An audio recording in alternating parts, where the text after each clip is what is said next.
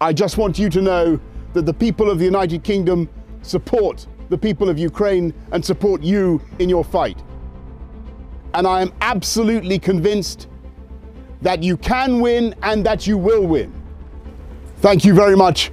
Дякую and slava Ukraini.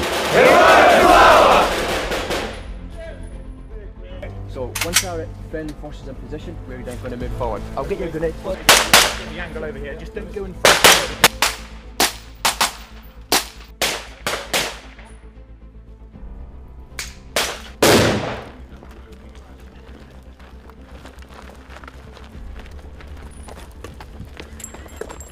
So what we're going to do now is going to breach and make entry. Push across to the side, keep it where it is. It's going well. So, Oh, great.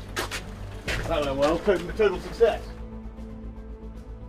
I've been meeting some of the 400 Ukrainian troops who are here being trained by our forces, getting ready to go and fight in Ukraine. That's part of a huge commitment we've made to train Ukrainian forces.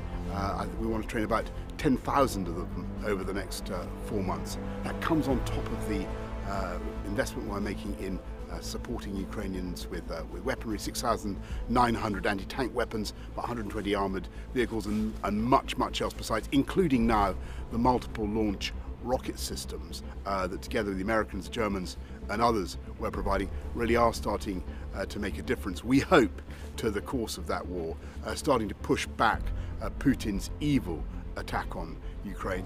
I know that in the end the Ukrainian people are going to succeed. I know that the Ukrainian forces are going to succeed. I'm very proud of the role that the UK has been able to play so far, but in the end this is thanks to the bravery and the heroism of these Ukrainian troops. Slava Ukraini! Heroes slava!